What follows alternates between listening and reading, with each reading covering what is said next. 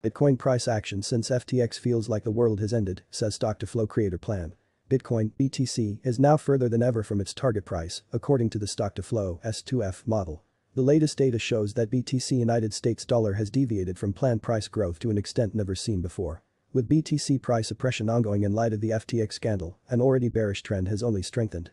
This has implications for many core aspects of the Bitcoin network, notably miners, but some of its best-known metrics are also feeling the heat. Among them is S2F, which is seeing its price forecasts come under increasing strain and criticism. Enjoying great popularity until Bitcoin's last all-time high in November 2021, the model uses block subsidy halving events as the central element in plotting exponential price growth through the years.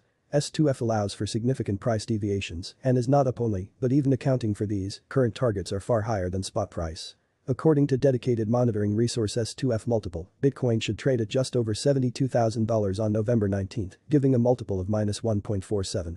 On November 10, the multiple reached -1.5, a record negative reading in S2F's lifetime as the FTX impact hit the market. An alternative iteration of S2F model deviation from analytics platform Look into Bitcoin produced similar conclusions about this month's price action. Price has now strayed further below the S2F line than ever before, its creator, Philip Swift, wrote in part of an accompanying Twitter post. Currently a variance of -1.26 versus the previous all-time low of -1.21 back in 2011. Nonetheless, PlanB, the pseudonymous analyst responsible for the creation and now defense of S2F, remains cool on its utility. It feels like the world ended, but FTX will probably be just a small blip on the long-term radar, he argued in his own tweet. PlanB has fielded increasingly strong accusations over the model in 2022, these including claims that its basis is fraudulent.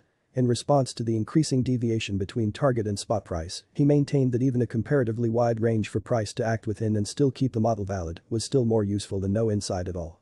The views and opinions expressed here are solely those of the author and do not necessarily reflect the views of Cointelegraph.com. Every investment and trading move involves risk, you should conduct your own research when making a decision.